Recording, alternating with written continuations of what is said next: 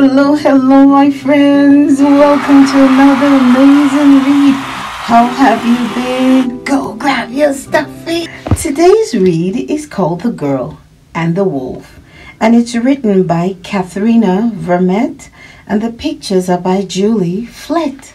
Let's get into this read. The girl ran through the bush while her mother picked berries. She was helping, but mostly running. Don't go too far. It's going to be dark soon, her mother called. Okay, the girl said, but kept running. Suddenly, the girl looked up and couldn't see her mother anymore. She panicked and looked one way, but didn't see her. She tried to calm down and looked the other way, but still couldn't see her. Everything got quiet and dark.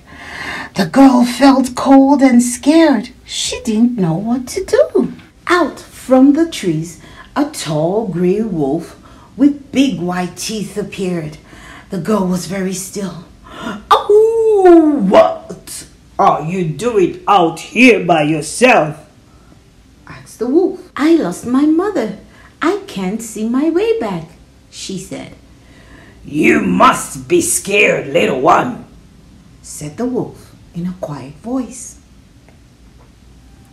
Yes, I am, the girl told him. Do you know the way back? He asked. The girl shook her head. The wolf came up close and sniffed her.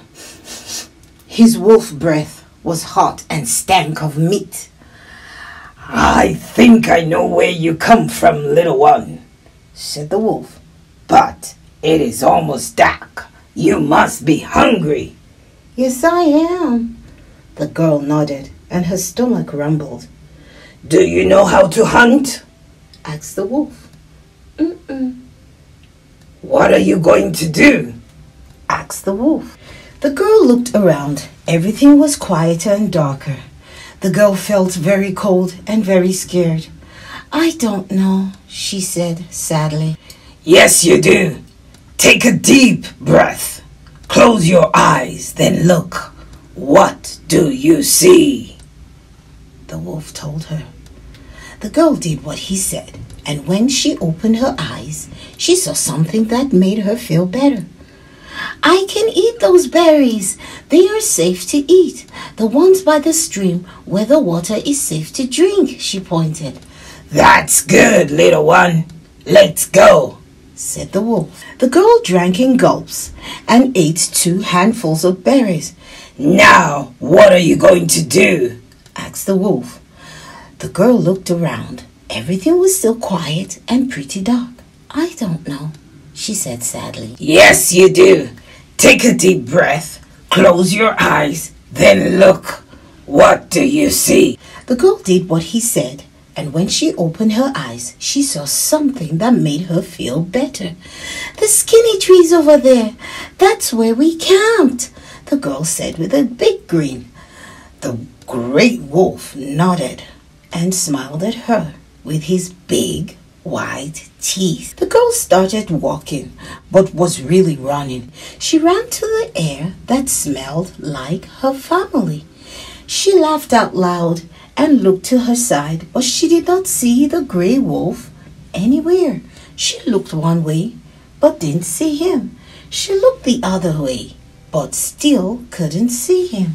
Just then, her mother appeared with her basket full of berries. Oh, my girl, her mother cried. I told you not to go too far. Mama, I was lost and a wolf helped me, the girl told her. A wolf?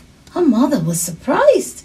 Yes, he was big and gray. At first I thought he was going to hurt me. Her mother smiled. Real wolves can hurt people, but I've heard old stories about wolves who help lost children too. The girl smiled. She was glad the wolf had been the helping kind. We too were glad that the wolf was the helping kind. When they returned to their camp, the girl told everyone about her big adventure and her special wolf. That night she tied tobacco in red cloth and left it at the bush's edge because she didn't know a better way to say thank you. The end. When you're in a panic, just take a deep breath. When you don't know what to do, just take a deep breath. When you're feeling confused, just take a deep breath and everything will be okay. Just take a deep breath. Well, thank you for spending your time reading with me. Until the next time, who's amazing? You, my friends. That's right, you are so amazing, and keep on reading.